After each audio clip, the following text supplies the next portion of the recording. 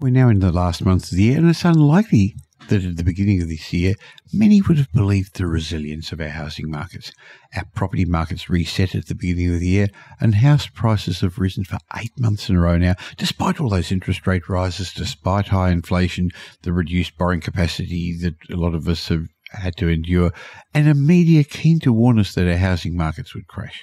Now, remember all those commentators who tried to scare us about mortgage stress, a fixed-rate mortgage cliff, even a recession? Even the Reserve Bank 12 months ago was telling us how our property markets were going to crash. Yet, despite all the challenges thrown at them, property values in our combined capital cities have kept rising, albeit at a slower rate over the last few months. And joining me today is Dr. Nicola Powell, Domain's Chief of Research and Economics, to discuss Domain's latest house price report, uncovering the latest developments in our housing and our rental markets, and much, much more. So if you're a prospective homebuyer looking for valuable insights, a seasoned investor looking to navigate the markets more confidently, or simply just curious about the current state of the housing markets, I'm sure you're going to get some insights from my chat with Nicola. So let's get on with the show. Welcome to the Michael Yardney podcast, where twice each week you will learn a number of new ideas regarding success, property investment and money in around 30 minutes. Our show is brought to you by Metropole, who specialise in helping you grow, protect and pass on your wealth through strategic property and wealth advice. Now here's your host, Michael Yardney, Australia's authority in wealth creation through property, who has been voted one of Australia's top 50 most influential thought leaders. Australians are moving house less frequently. The median tenure for houses is 9 years and for units 8 years, according to Domain's latest tenure and profit report. Now, another interesting report from Domain, their latest rental report, shows that Australia remains firmly a landlord's market. According to Dr. Nicola Powell, Domain's Chief of Research and Economics, we need an extra 70,000 rentals just to balance out our rental market.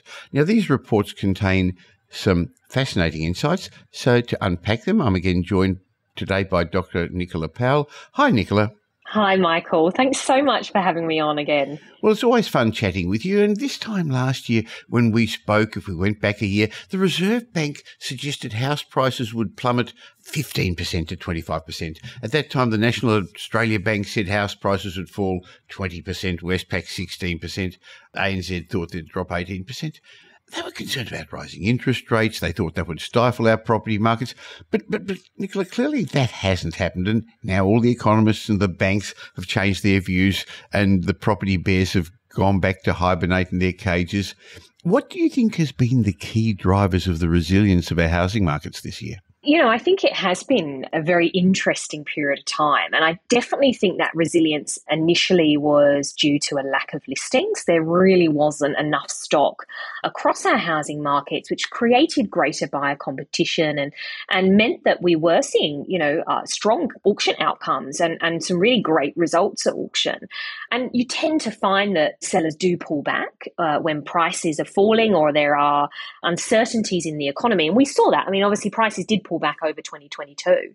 But I think what we've started to see now is listings have risen. There is more choice. We're seeing more homes go to auction, but we're consistently seeing prices rise. And, you read as much as I do, the chatter around the fixed rate cliff and the impacts that would have on our housing markets. And the interesting aspect of this, we track distress listings. And pretty much every single month this year, we have seen the proportion of distressed listings across our capital cities decline. And Sydney is one of those. Distressed listings are only 3.1% of total listings in Sydney. And that's shrunk from 5%, which was back in January of this year. Well, that fixed rate cliff really was a myth.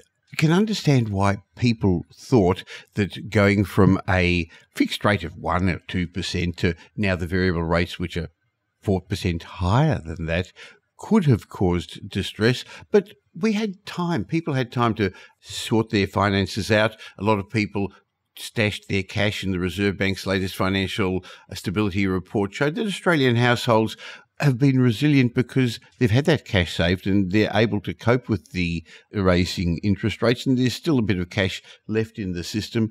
But it's really been the supply and demand ratio, as you've suggested. People are still wanting to buy, huge population growth, and the fact that, in fact, we're wanting different sort of houses at the moment, aren't we? COVID has left us wanting bigger houses and usually a few less people per household. Yeah, so that was one of the trends that we saw. And it's always fascinating when you see those demographic shifts occur within our housing market. And we saw fewer people per dwelling over the pandemic. We wanted that greater space.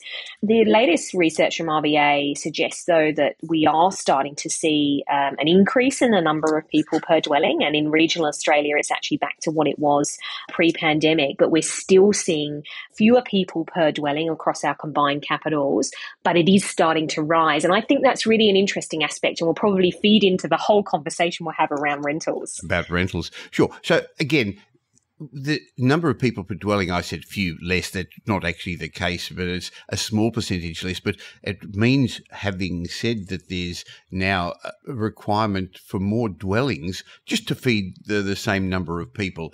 But I found your new domain tenure and profit report enlightening. It may feed into this a bit because it shows Aussies are moving house less frequently. What do you think's behind this trend? Why are we moving less often? This is fascinating because we did historical analysis as well and looked back, 20 years in terms of what was the average tenure. So tenure basically means, well, how long on average are we staying in our homes for? And consistently over time, over the last 20 years, we've seen tenure gradually increase. Now, what you tend to find is slight fluctuations in tenure because what you tend to find is they do follow property price cycles. And that makes sense because if prices are falling, you are likely to delay your selling decision. Or if prices are rising, it can speed up your decision to sell because you want to, catch it while the iron is hot, as they say. But I think there's other things in this because when you look over that trend historically, tenure has been rising. It's been rising for houses, it's been rising for units, and pretty much across all of our cities and into regional markets. I think it says a lot about housing affordability challenges and transactional costs, which, Michael, we've spoken about many times before. And I think it feeds into stamp duty, those high costs associated with transacting homes, really is a disincentive to move. And I think what people do is they either purchase a home that far exceeds their current needs because they're planning a family down the track. And what people are trying to do is actually reduce the amount of stamp duty they pay over the life cycle of owning homes. So, I think it really speaks to housing affordability and probably the need to address, and have some stamp duty reform. Now, have your research shown a noticeable difference between how long people tend to own houses compared to apartments or units? Yeah, and look, this will probably be exactly what you would expect as an expert in the market, Michael, because houses, generally speaking, are owned for a longer period of time than units. Because, I think this feeds into the theory that units are often used as that stepping stone to get onto the property ladder, and also that laddering effect that you see in the unit sector, because there are a variety of different price points and different steps that you take even in the unit sector, from that very entry-level unit price, up to a boutique development, which obviously costs a vast different price point. But generally speaking, units have a lower tenure than houses. And I think, houses, generally speaking, probably speak to suburbia. It speaks to families. It speaks to commitment to the community, particularly with school catchment zones. If you've got, school-aged children, you're lock, stock and barrel committed to that school catchment zone because, you're on that journey of schooling for such a long period of time.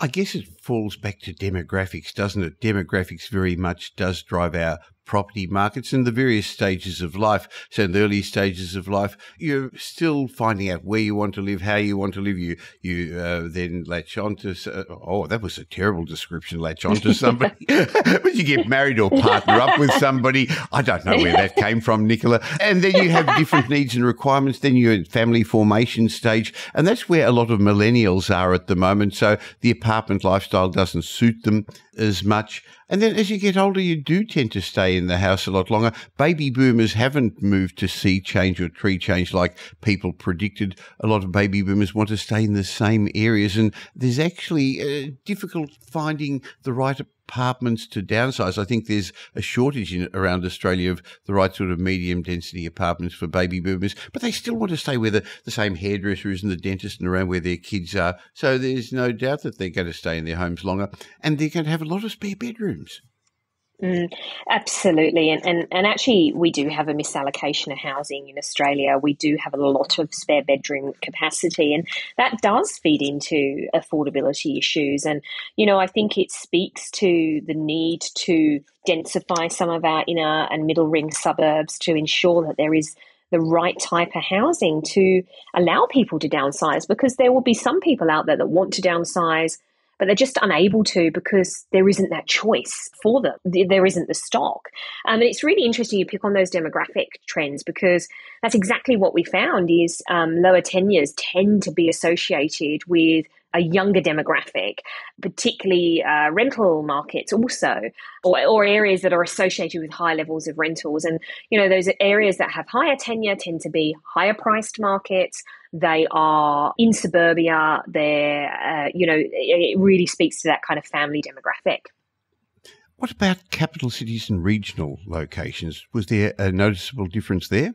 Look, there was. Interestingly, let's just take New South Wales as that case study. And Victoria was actually very similar. We had a tenure for houses in Sydney at 10 years, and the tenure for houses in regional New South Wales was 8. So actually, 2 years lower. Similar in Victoria. So in the city, it was 9 years for a house, and in regional Victoria, it was 8 years. Part of me goes, I wonder if this really speaks to affordability, because obviously, regional markets are more affordable. Is there more of a laddering effect where people can, upgrade more frequently? And I think particularly Sydney. Sydney has the longest, or one of the longest, I should say, not the longest. It's one of the longest at 10 years out of all the cities. And I think that really just screams to the affordability issues that are within the Sydney market.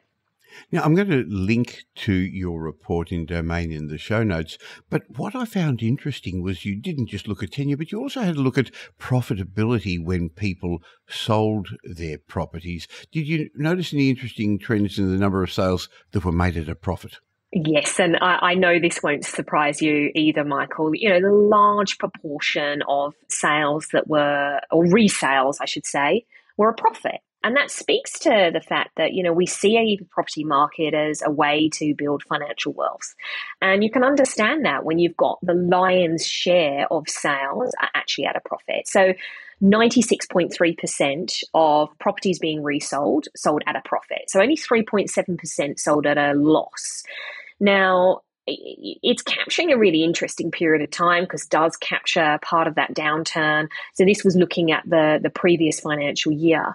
And Sydney did have an increase in loss-making sales. So almost 5% of sales in Sydney were at a loss. But again, I'll remind listeners that 95%, just over, were profit-making. We saw other markets like Darwin had a much larger proportion of loss-making sales at 15.1%, but we had some markets where over 99% of resales were at a profit. So that was Canberra, that was Hobart and Adelaide. Over 99% of homes being sold at a profit really speaks volumes to the strength. I also think it showcases that people are not, they don't have this quick flick mindset. And what I mean by that is they're not purchasing a property and then selling it quickly. It showcases that people ride the waves of a price cycle or two, and they reap the benefits of equity growth, capital growth on their home over a period of time. Now, you've got a very detailed chart or table in your report, so I'm going to, as I said, link to it because it actually shows if you want to have a look at your particular suburb, see what those statistics show, what sort of profit people made when they sold their property and the length of tenure. And clearly it does vary. We talked about Sydney, we talked about Melbourne, but in fact it varies within each state, doesn't it, related to different suburbs. Now, we talked about clearly it makes sense that if you own properties longer, there's more profit. But what about houses? How did they perform with regard to profitability, Nicola, compared to apartments? Some of the figures, Michael, are absolutely eye-watering. So when you look at for houses, it absolutely dominated in terms of the dollar figure of profit. And we had two areas in Australia that took out the top spot. One was in New South Wales and one was in the ACT. So Baulkham Hills in Sydney and the inner south, or South Canberra, it's known as the inner south, two locals. Both these two areas had a median profit of $600,000. Now, that means that there were a big chunk of people actually walking away with much higher profit than that. But there were also some that were walking away with a lower level of profit. Well, that's how averages work. Yeah, absolutely. And interestingly, there were some areas, and we took the median. So whether it was a profit or loss, and because we really wanted to represent the market overall, we didn't want to hone in on 3% of sales, etc., were selling at a loss and hone in on what that was. We wanted to look at the bulk of what was occurring across the different regions in Australia. There was one area, there was a couple in some regional areas in Darwin, but there was one area in Sydney that had actually a negative, so a loss. The median was actually a loss, and that was for units, and that was in Pennant Hills and Epping. That loss was $5,000, so a minimal loss, but I think what that showcases, there would have been some people selling their units in that area for a bigger loss than that. There would have also been some There's profit. also the opportunity cost lost and the in and outgoing costs. And sure. So I guess there is a lesson behind that you've got to be very careful in selection of locations. You can't talk about the Sydney property market or the Canberra property market, can you? You absolutely cannot. There are multiple property cycles going on within a city. It's about knowing your market dynamics at a local level or speaking to experts that actually help you on that buying journey. Sure. Well, that's why it's important to understand these sort of figures, but also the demographics and the trends going forward. Now, over the last year, we talked about how property prices have risen, but in comparison, rents have actually skyrocketed due to a shortage of available housing at a time of strong population growth. Now, Domain regularly brings out rental reports, and in your latest rental report, you broke down how rentals are performing state by state. Can we maybe just start with a quick overview, Nicola? Yeah, and look, I was quite surprised, actually. It takes a lot, actually, to surprise me. I'm 10 years of analysing, Australia's housing market. Last quarter, or over September, we saw Australia's vacancy rate drop to another record low. And I, am quite concerned by this because initially we were starting to see the vacancy rate increase. Now, the fundamentals of what's behind driving that are, I can completely understand. But I think it really showcases that this rental crisis is we are in it. And the fact that we've got Australia-wide at a record low and we are seeing rental prices continue to rise. It's the longest stretch of continuous rental growth that we've ever seen. House rents have now risen for the 10th consecutive quarter. 10 quarters of rising rents. Not months. Yeah, quarters. Unit rents have risen for 9 quarters in a row. So, this is affecting pretty much all capital cities. I think the only ones that are kind of bucking that trend were Hobart and Canberra, and they have slightly higher vacancy rates than the other capital cities. But generally speaking, there's still a landlord's market and everywhere else is a landlord's market across Australia. So, and look, I always think, devil is in the detail here. We actually saw overall across the combined capital cities that the pace of rental growth over the most recent quarter eased. But I think that it's important to note that while it eased, rents still increased 3.4% over the quarter. Now, that is still significantly higher compared to what we would normally see. When you look back over the 2010s, we saw house rents increase by 0.4% on average each quarter, and we saw unit rents increase by 0.6% over each quarter. They're still rising 3.4% over the September quarter. So we're just moving away from the extremities that we saw over 2022 and earlier than this year, but they still remain high compared to historical standards, and that's very concerning.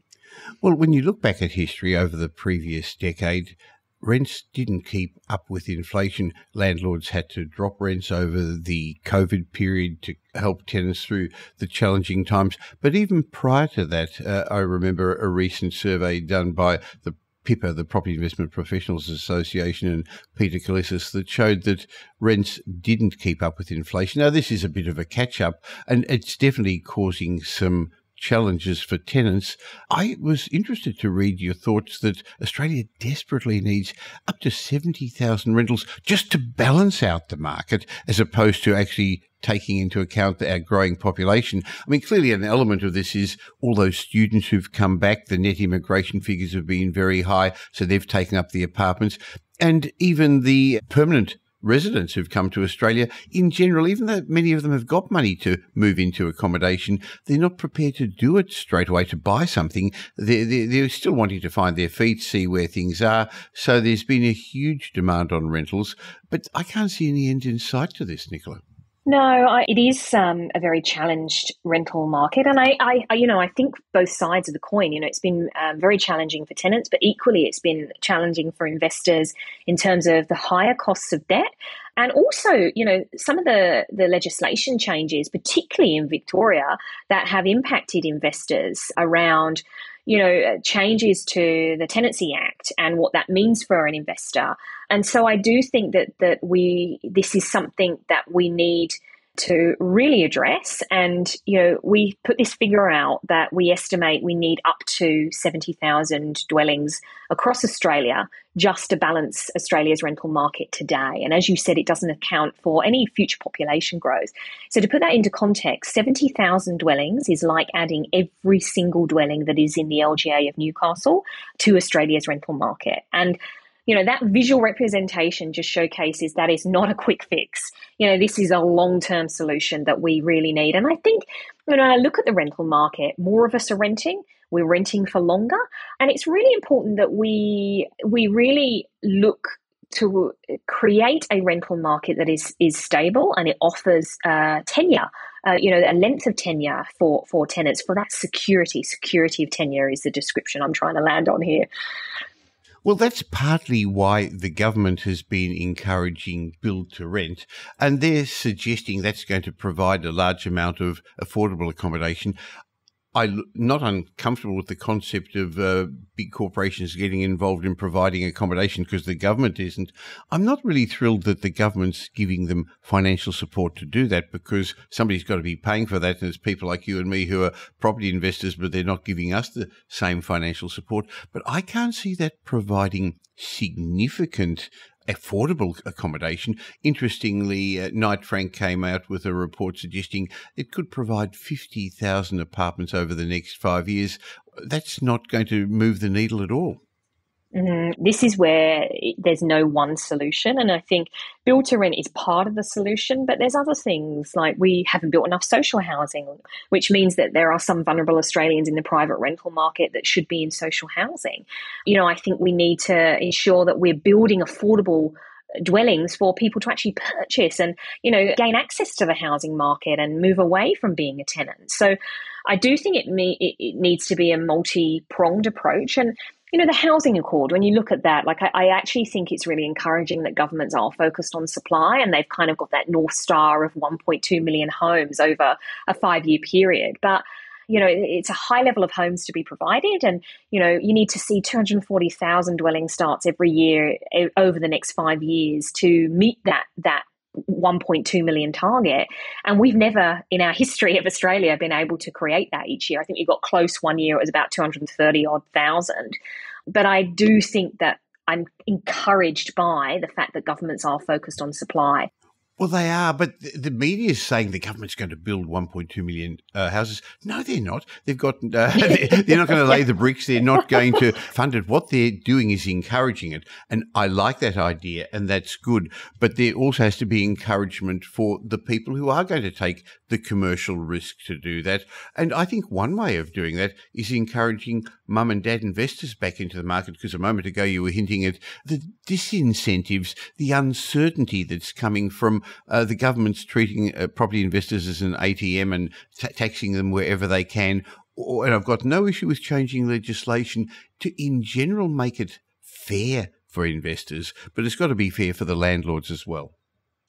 I agree. I do think that Australia's rental market is a little bit unusual compared to kind of global standards because, as you mentioned, large proportion of rental properties are provided by mum and dad investors. And these aren't investors that have multiple properties. They maybe have one or two, so we really need to view investors, mum and dad investors, like small business owners.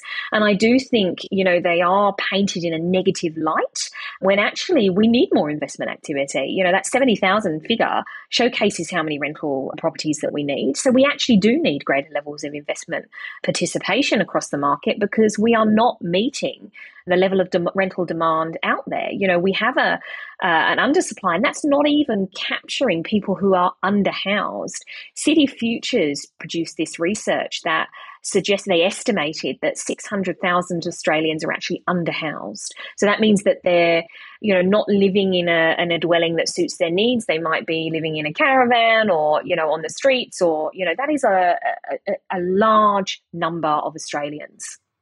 Well, interestingly, various reports have shown how investors are selling up more than they would on average.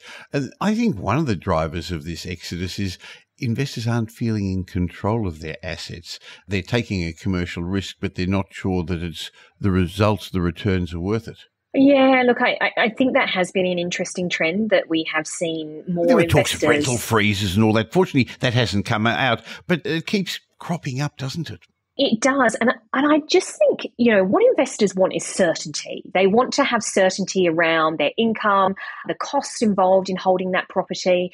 And when you have some states and territories talking about and implementing higher taxes and levies, particularly to investors, that's when investors get unnerved. That's when investors sell off or they opt to another state to invest rather than going to Queensland or Victoria, which seems to be the states that are banging their drum a little bit more in terms of higher levies and taxes to the investor sector.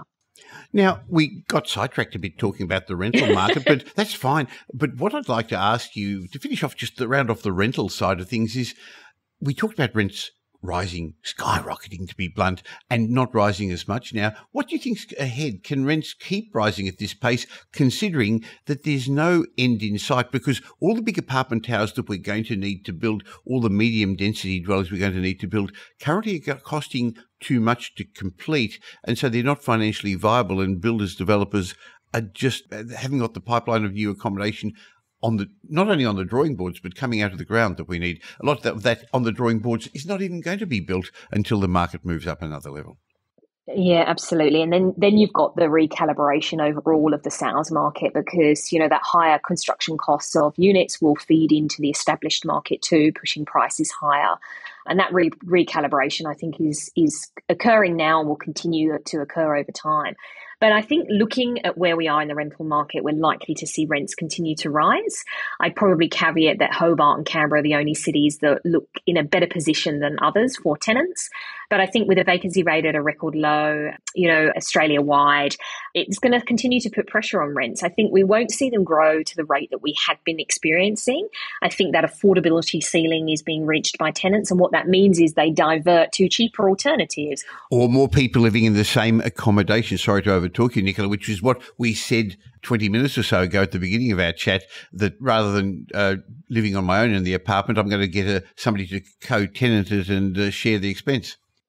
Absolutely. And I think that's that transient nature more so in the rental market because, it's easier to generally leases are 12 months. And I think we're seeing that people are looking, how can I make my living costs more affordable? Because I think we've seen such a change in price point. And that feeds into the other aspect we were saying is we're starting to see an increase in the number of people per dwelling across our combined capitals. So yeah, look, rents are going to rise, but I don't think they'll rise at the rapid pace we were seeing, largely because of affordability ceilings and people trying to look for alternative options. Makes sense. Well, look, thank you. So we discussed two of your reports, but you've got a lot of extra data that you work on, and I know you give industry comment continuously to the media and to the industry. So looking ahead, what are the key takeaways from these reports for prospective home buyers, investors, and I guess even people considering selling? What do you see ahead for the property markets? Look, I think it's an interesting time. I think, there is opportunity no matter what is occurring in market dynamics. That spring, we have seen listings rise. I think for buyers out there, choice is now rising. We're still seeing our markets recovering. We haven't really seen an impact overall on pricing around the fixed rate cliff, and no material, actually a decline in distressed listings. So I actually think, off the back of everything else that's happened in terms of the change of interest rates in the economy, our housing markets have been incredibly, incredibly resilient. And I think, for me, the light is shining for 2024 in particular. I think, when you look at the cash rate and when you look at the market implied yield curve, which is basically that probability of where cash rates are going to go, it's pricing in a cash rate cut around August of next year. And I do think that once we start to see the cash rate coming down, it will really ignite housing market activity more so. And I think that's what we're likely to see over the second half of next calendar year in particular. So, yeah, look, I think the outlook is certainly better than what some of the predictions were initially around our housing market. And I'll repeat, it's been so resilient, and we've seen prices recover or recovering in some areas still. Now, I can see that it's not as likely to grow as fast as it did this year. Double-digit growth at the beginning of a property cycle is unsustainable, and it would create a much shorter cycle. So I'm much happier that price growth is moderating.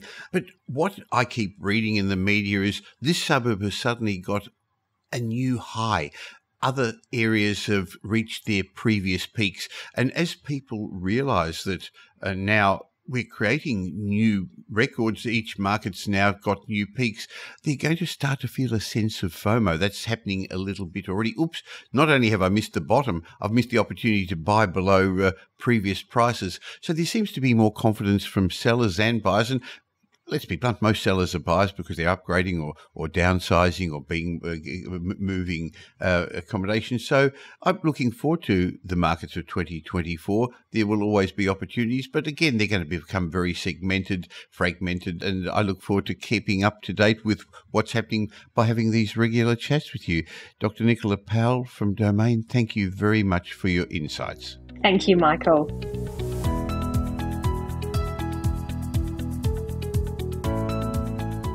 I hope you enjoyed my chat with Dr. Nicola Powell. Now, if you did, and you don't currently follow or subscribe to this podcast, before we get on to the next couple of segments I want to share with you, just stop for a sec and on whatever podcast you're at, just follow this show so that twice a week you're going to keep getting our regular information from me and my expert guests.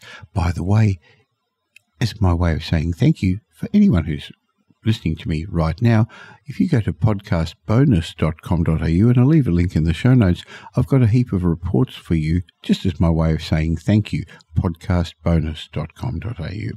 Now, before I get on with my mindset message, I just want to continue on some of the thoughts we spoke a moment ago about what's ahead for our property markets. And I'm finding that a lot of people are still procrastinating. They're looking at the markets in the wrong way. They're reading that there's more properties coming on sale at the moment in the springtime, and this is going to halt property price growth. Some people are saying because too many properties on the market. Others are saying unemployment's going to rise and that's going to cause mortgage stress. There's still talk about the fixed rate mortgage cliff that's going to push more home buyers into mortgage stress. Not that that's happening.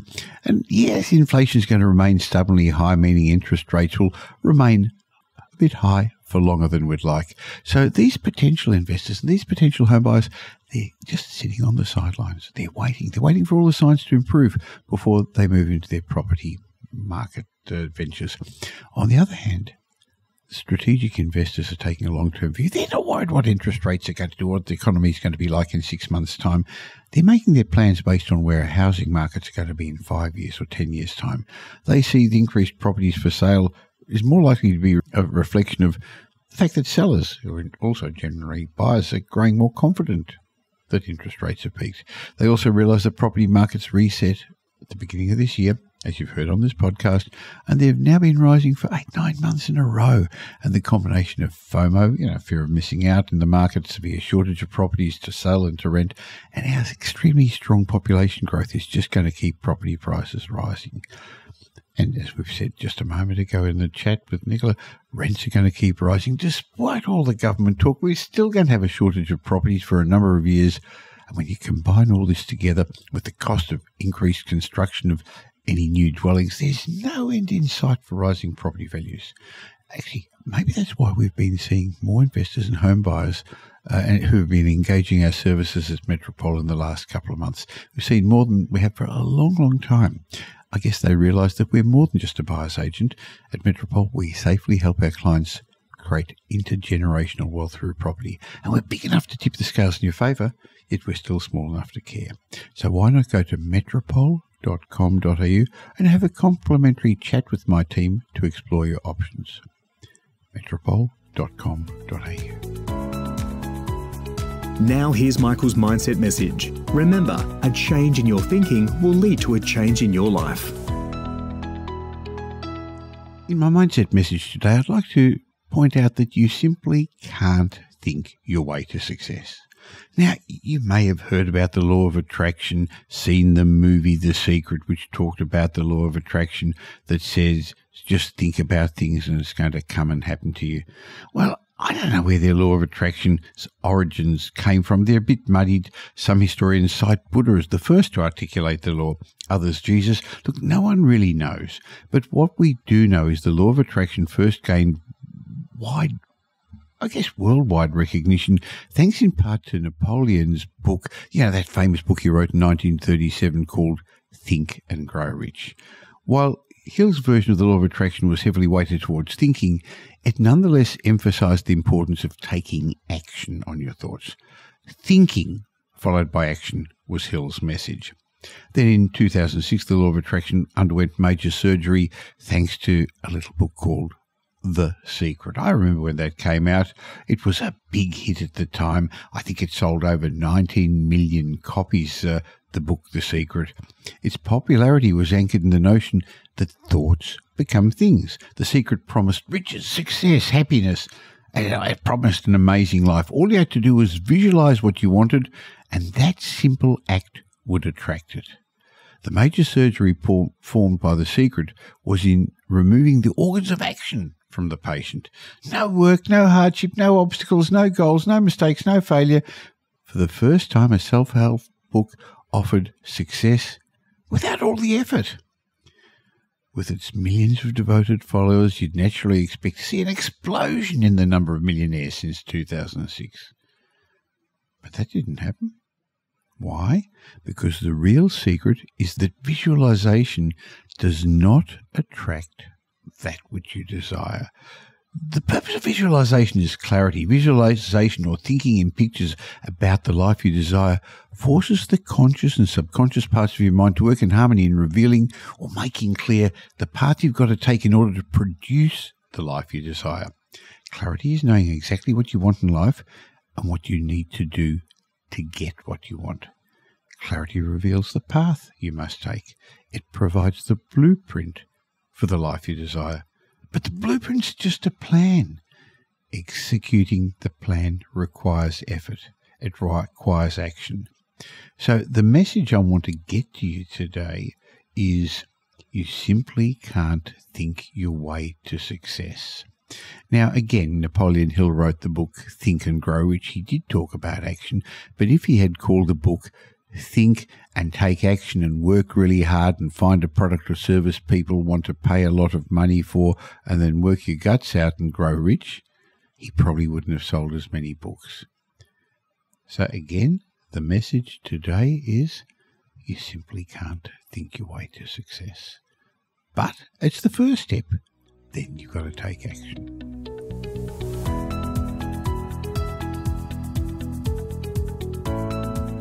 Well, thanks for spending the last little while with me, and I hope you got some benefit from this show. If you did, and you know somebody else who'd also benefit, please tell them about the Michael Yardney podcast. There's a share button on every podcast app. On Apple Podcasts, there's 3 little buttons down the bottom. Press it and share it, or just tell them about the Michael Yardney podcast. I hope you're going to be doing them a favour, and you'll definitely be doing me a favour and helping me in my quest to make as many people as possible financially literate. Now, there's ways of catching up with me between these shows. Just look for Michael Yardney on social media, or why not join my private Facebook group? Go to Facebook and look for the Property Update Facebook group. And I have a way of saying thank you to you for subscribing to this podcast. Go to podcastbonus.com.au. There'll be a link in the show notes, podcastbonus.com.au, where you can get a bunch of ebooks and reports, my way of saying thank you. And when you've got time, why not listen to some of the old podcasts? There's individual lessons in each of those that I think would be helpful for you. I'll be back again real soon. In the meantime, have a great week. Make it a great week. Thanks for listening to this episode of the Michael Yardney podcast, which was brought to you by Metropole, who help their clients grow, protect, and pass on their wealth through strategic property and wealth advice. If you like what you heard and don't already subscribe, you'll find us on iTunes or on your favourite Android app as the Michael Yardney podcast. Watch out for our next show, which comes to you twice a week, and you'll learn some new ideas about property investment, success, and money in around 30 minutes. To get more of Michael's thoughts, go across to www.propertyupdate.com.au and sign up for his daily morning briefing, and you'll hear from not only Michael but a group of leading property success and money experts. And just a reminder that the information you heard in this show today is general educational advice and not specific investment advice, as we don't know your personal circumstances. If you're looking for specific advice, why not ask the team at Metropole to help you?